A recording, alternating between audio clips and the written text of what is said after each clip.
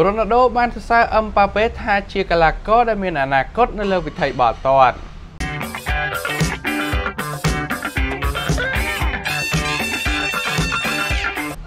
នៅក្នុងកម្មវិធីមួយរបស់ក្រុមហ៊ុនផលិតសម្ភារៈកីឡាករ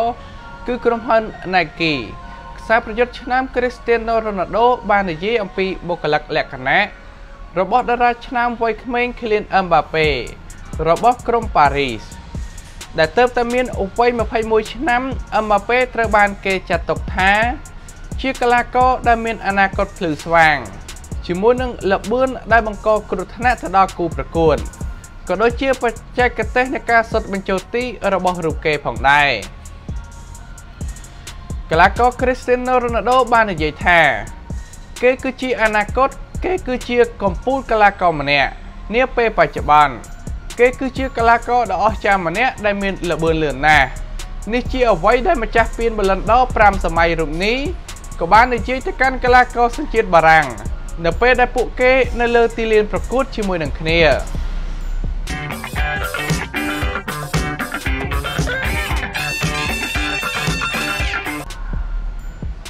ជើងចាស់លោក Carragher បានបង្ហាញអំពីបញ្ហាធំមួយដែលធ្វើឲ្យ Liverpool បរាជ័យទល់ជាមួយនឹងក្រុម Atletico Madrid បញ្ហាខ្វះការបង្កើតឱកាសនៅក្នុងតំបន់បម្រើរបស់ក្រុម Liverpool ទើបធ្វើឲ្យក្រុមដែលដឹកនាំដោយលោកគ្រូបង្វឹក Jurgen Klopp ត្រូវបរាជ័យនៅក្នុងការប្រកួតទល់ជាមួយនឹងក្រុម Atletico Madrid ដោយលទ្ធផល 1-0 កាលពីយប់មិញនេះក្រុមម្ចាស់ផ្ទះ Atletico Madrid បានយកគ្រាប់បាល់នាំមុខនៅនាទីទី4នៃការប្រកួតជើងទី1នៅវគ្គ16ក្រុមចុងក្រោយនៃ Champions League នៅឯទឹកដីរបស់ខ្លួនដោយខ្សែបម្រើកីឡាករ Saul ជាអ្នកទម្លុះសំណាញ់ទីនៅក្នុងក្រុមការពារតំណែងជើងឯកហង្សក្រហម Liverpool ក្រោយពីមានបញ្ហាបញ្ជូនបាល់ជ្រុងមកកាន់តំបន់គ្រោះថ្នាក់លោក James Carragher ក៏បានទទូចឲ្យមានការយកចិត្តទុកដាក់ចំពោះកីឡាករនៅតំបន់ប្រយុទ្ធទាំង3របស់ Liverpool ដែលរូបលោកជឿជាក់ថាវាជាបញ្ហាដែលលោក Jurgen Klopp មិនទាន់បានដោះស្រាយនៅប៉ុន្មានឆ្នាំចុងក្រោយនេះអតីតខ្សែការពាររបស់ Liverpool រូបនេះបាននិយាយថាពិតណាស់វាគឺជារាត្រីមួយដ៏គួរឲ្យខកចិត្តសម្រាប់ក្រុម Liverpoolយើងដឹងថា Atletico Madrid អាចលេងបែបណា Jurgen Klopp ក៏អាចដឹងដែរប៉ុន្តែរឿងធំដែលមិនចង់ឲ្យនៅក្នុងការប្រកួតនោះគឺការរបូតគ្រាប់បាល់ដំបូងហើយវាពិតជាលឿនមែនទែនសម្រាប់ការលេងនៅទីនោះពេលខ្លះវាកើតឡើងដោយសារតែសំណាងបន្តិចផងដែរហើយវាគឺជាបាល់ rebound ដែលទើបធ្វើឲ្យពួកគេមានគ្រាប់បាល់នាំមុខLiverpool មិនត្រូវខកចិត្តខ្លាំងពេកទេប៉ុន្តែពួកគេគឺមិនអាចបង្កើតឱកាសតតែសោះពួកគេគឺមិនមានការបង្កើតឱកាសពិតប្រាកដឡើយជាក់ស្ដែងនៅតំបន់កណ្ដាលវាតែងតែជាបញ្ហារបស់ក្លឹបនេះ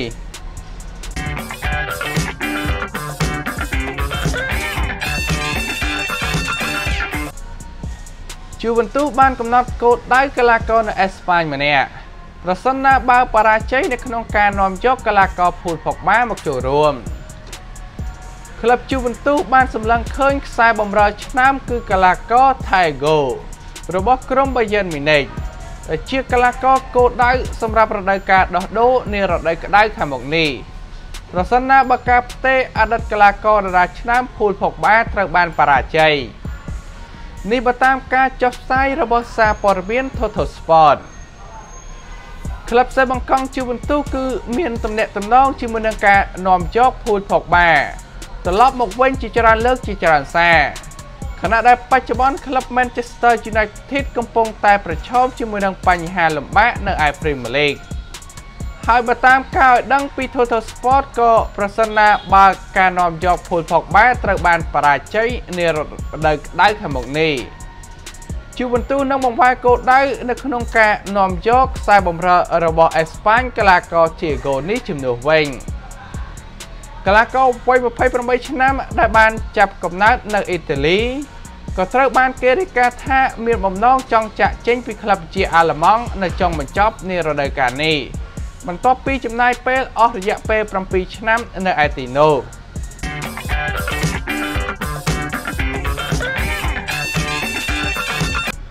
កីឡាករ Lloris បានសង្គ្រោះបាល់បានជាច្រើនលើក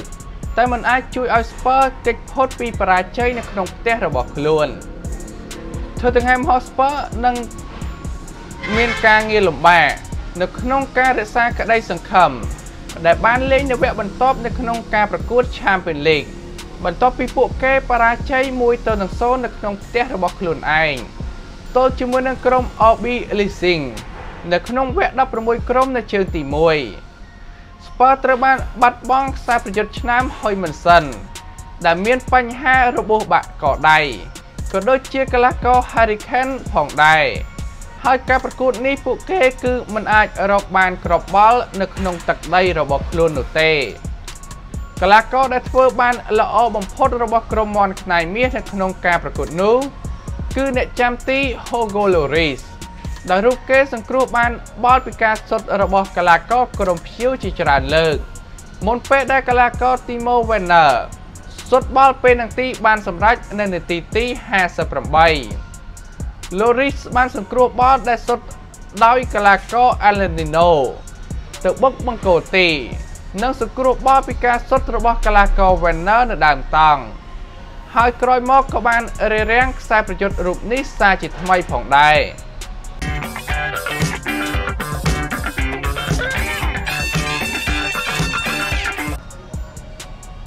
កីឡាករ Haaland បានឈោងបានកំណត់ត្រាផ្ទួន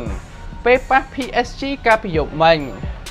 Haaland ដែលបានរកបានគ្រាប់បាល់ពីគ្រាប់ម្នាក់ឯងនៅក្នុងជំនួបទល់ជាមួយនឹងក្រុមប៉ារីសរុញឲ្យរូបគេក៏បានបំបែកនៅកំណត់ត្រាផ្ទួនគ្នាចំនួន 2 នៅក្នុងនោះកំណត់ត្រាទី 1 គឺរូបគេបានជាប់ឈ្មោះជាកីឡាករវ័យក្មេងបំផុតលំដាប់ទី 2 ដែលអាចរកបានគ្រាប់បាល់នៅ UEFA Champions League ចំនួន 10 គ្រាប់ដែលយុវជនសញ្ជាតិ Norway រូបនេះស្ថិតនៅវ័យ 19 ឆ្នាំនិង 212 ថ្ងៃកំណត់ត្រាផ្ដាច់គេបង្អស់គឺកីឡាករ Kylian Mbappe ដែលធ្វើបាននៅវ័យត្រឹមតែ 18 ឆ្នាំនិង 360 ថ្ងៃតែប៉ុណ្ណោះកំណត់ត្រាទី 2 ដែល Haaland អាចរកបានគ្រាប់បាល់ទី 10 របស់ខ្លួនដោយប្រើពេលវេលាត្រឹមតែ 7 ប្រកួតតែប៉ុណ្ណោះនៅក្នុងរដូវកាលតូលពលគឺលឿនជាង 4 ប្រកួតបើធៀបទៅនឹងអ្នកបន្តឯទៀតដែលស្ថិតនៅក្នុងកំណត់ត្រាតែមួយនេះគួររំលឹកផងដែរថា Borussia Dortmund នឹងត្រូវចូលជួប PSG នៅជំនួបនៅកាត់សេចក្តីរវាងរកក្រុមឈ្នះទៅកាន់វគ្គ 8 ក្រុមចុងក្រោយដែលលទ្ធផលនៅជើងទី 1 បញ្ចប់ដោយលទ្ធផល 2-1 អញ្ចឹងយើងនឹងរងចាំអត់មើលនៅលទ្ធផលជើងទី 2 នៅឯទឹកដីក្រុងប៉ារីសនាថ្ងៃទី 12 ខែមីនាទាំងអស់គ្នា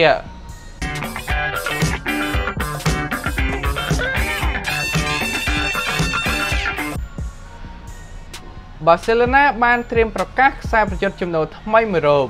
ក្រោយពេលដែលអនុញ្ញាតឲ្យទិញកីឡាករបន្ថែមបាននៅពេលដែលខ្សែប្រយុទ្ធរបួសច្រើនរូបកីឡាករ Martin នឹងត្រូវបានប្រកាសថាជាកីឡាករថ្មីរបស់ Barcelona នាថ្ងៃប្រហ័សនេះដោយក្លឹបកាតាឡានត្រូវបានចំណាយទឹកប្រាក់ចំនួន 18 លានអឺរ៉ូសម្រាប់កីឡាករមកពីក្លឹប Leganes កីឡាករសញ្ជាតិដាណឺម៉ាករូបនេះបានលាមិត្តរួមក្រុមនៅឯ Leganes នាថ្ងៃពុធនេះ